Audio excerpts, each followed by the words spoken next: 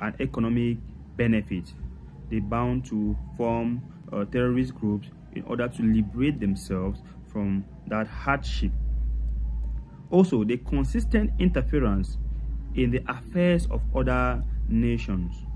When a particular country constantly interferes in the affairs of another country, it can result to terrorist groups. Now, what are the effects of terrorism? The first effect of terrorism is that terrorists breed suffering and psychological trauma. So there's suffering and the psychological trauma.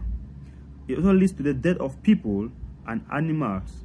There's also the destruction of crops, because once a group attacks another group, there's bound to be casualty, and that casualty can either be loss of life, animals, or destruction of properties.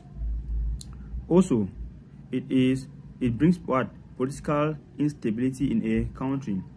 When there's a terrorist group in a country, people panic because of the fear of the unknown. At any time, an attack could come up. So people are afraid of terrorist groups. So bring about a political instability and economic stagnation. There's economic stagnation as a result of terrorism in a country, because people can no longer carry out their economic activities for the fear of the unknown. That is that about terrorism. The next is refugee. What is refugee?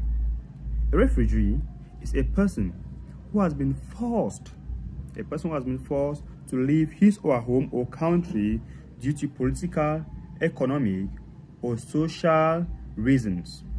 When you are forced to leave your country for economic, political, social, or religious reasons, which could be war, those reasons could be war, food shortage, famine, or natural disasters. For example, if an erosion is about to occur in a particular country, you can decide to leave that country, run away from that country because of erosion. So you go to another country, you become a refugee. So according to the UN, a refugee is a person who is owing to well-founded fear of being persecuted. A refugee is a person whom is owing to well-founded fear of being persecuted for reasons of race,